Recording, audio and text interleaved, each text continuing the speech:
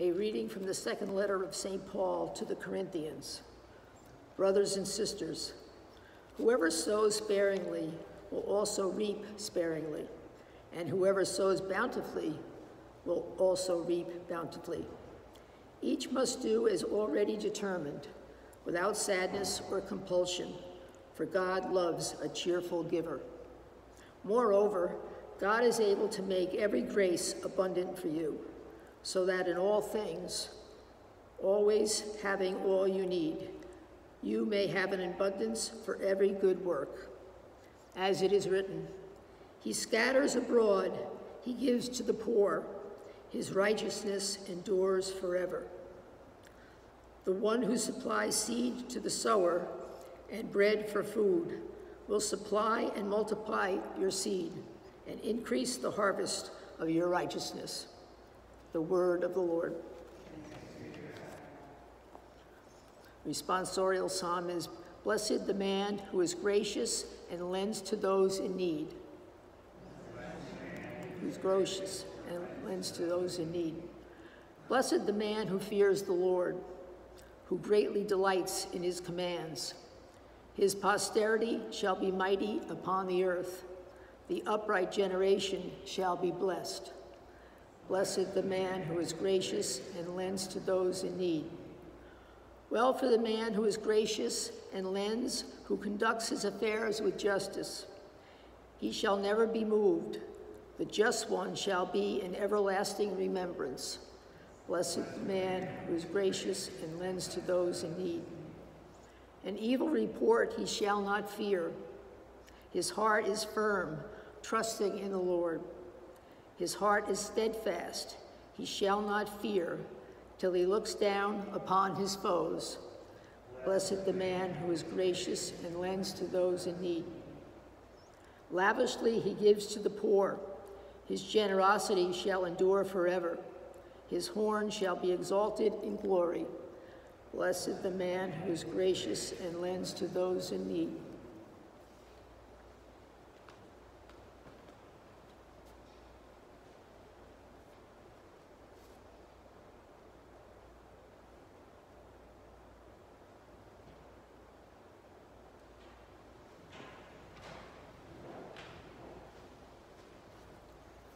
The Lord be with you.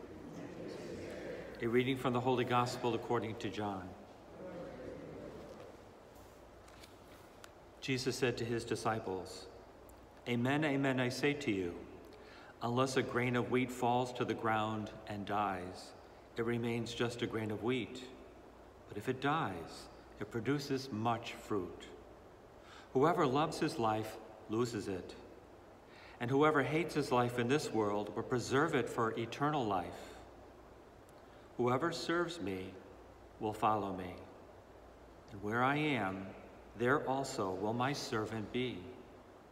The Father will honor whoever serves me. The Gospel of the Lord. Praise to you, Lord. So today is the feast of St. Lawrence, deacon and martyr of the 3rd century church.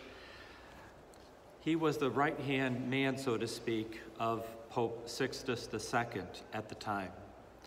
His job, Lawrence's job, was to go into Rome and take care of financially, with food and other ways and medicines, the poor, the sick, and the disadvantaged. That is what his job was. And he was very close to the Pope, and the Pope wanted him to do this work diligently.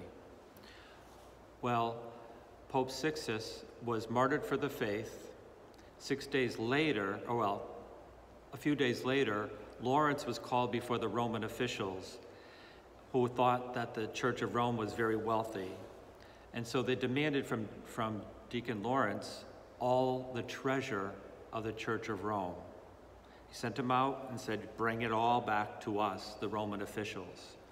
So he comes back with the treasure of Rome.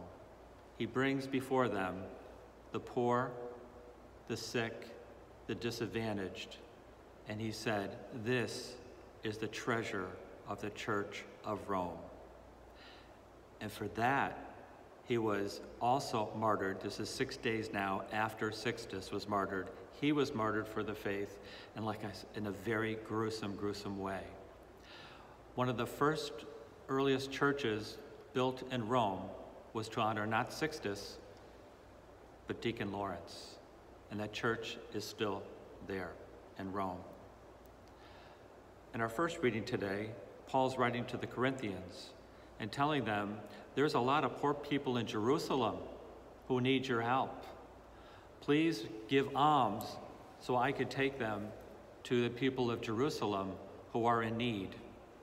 And he said, because God loves a cheerful giver.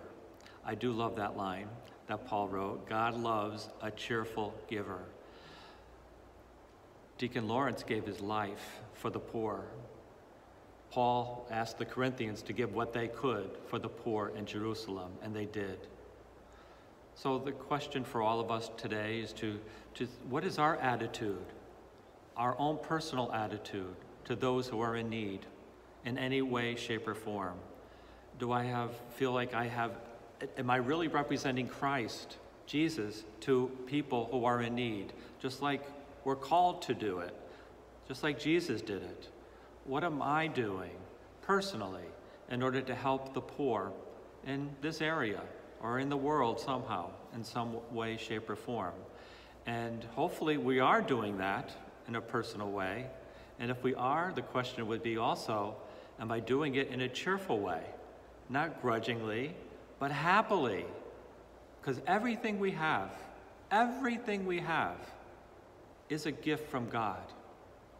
All of it belongs to him. What part of what he gives us are we happily sharing with others who don't have what we have?